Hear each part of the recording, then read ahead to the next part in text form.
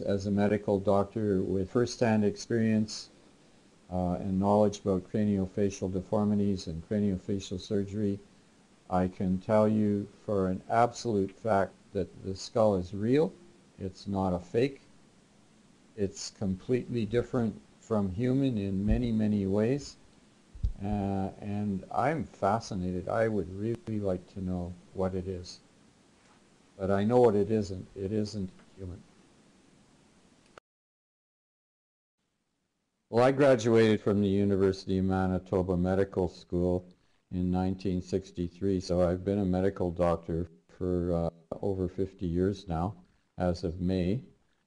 And after I graduated from medical school, I spent 2 years of internship and general surgery at the Winnipeg General Hospital and the Winnipeg Children's Hospital, during which time, in addition to the surgery rotation, I spent time with Dr. Irene Uchida, who was a very prominent geneticist, and we were doing what at that time was groundbreaking work on early recognition of genetic abnormalities in newborn infants and children.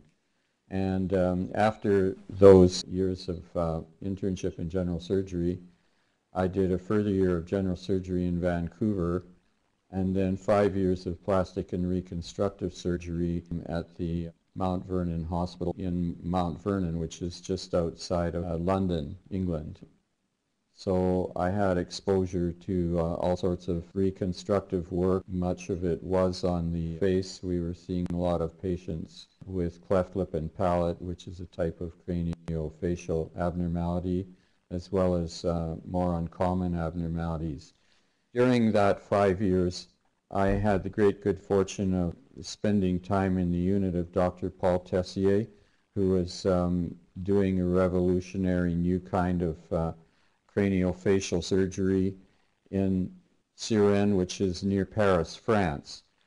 His unit was world-renowned, and he was seeing children and even, in some cases, adults with untreated craniofacial deformations of every known type. And so I have a considerable knowledge of that sort of thing.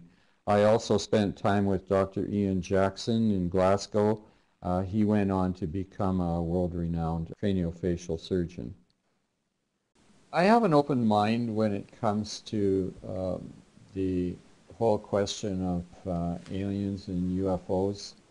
I don't care to speculate. I like to base my opinions on scientific evidence.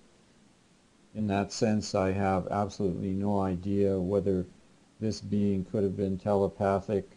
I have no idea whether it is alien, except in the sense that the DNA is different and not like anything that has ever been found on planet Earth. Dr. Robinson is one of the many experts who have examined the Starchild Skull over the years and come to the amazing conclusion that it is not human. Visit starchildproject.com to learn more and to support the ongoing DNA testing that will prove this fact to the rest of the world.